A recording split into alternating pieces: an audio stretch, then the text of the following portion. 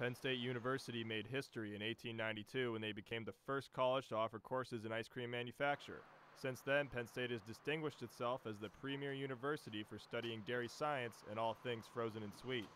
Crowds will often line up out the door to get a taste of the Creamery's famous ice cream, especially on football game days and when warm weather begins to arrive in the spring. The Creamery is just such a figure at Penn State. You have to go to the Creamery when you're here, when you're visiting, and you're students. You have to do it.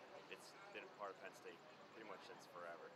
Part of the draw to the Creamery is the lineage as well as the fresh ingredients.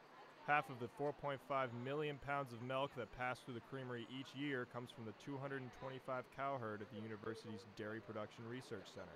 You know it's made from the actual milk from the cows here, so it's personal. And also I like how they have a million different flavors, but they only put out 15 flavors at a time, so you can always, there's never going to be the same flavor when you come back. Although they offer many flavors, the Creamery is only allowed one customer to mix flavors. President Bill Clinton famously combined Cherry Quist and Peachy Paterno on visit for his commencement speech in 1996. The Creamery also sells pastries, sandwiches, and cheeses, and items are available for purchase online. The Penn State Creamery is the largest university creamery in the United States. Reporting from State College, I'm Ben Morse.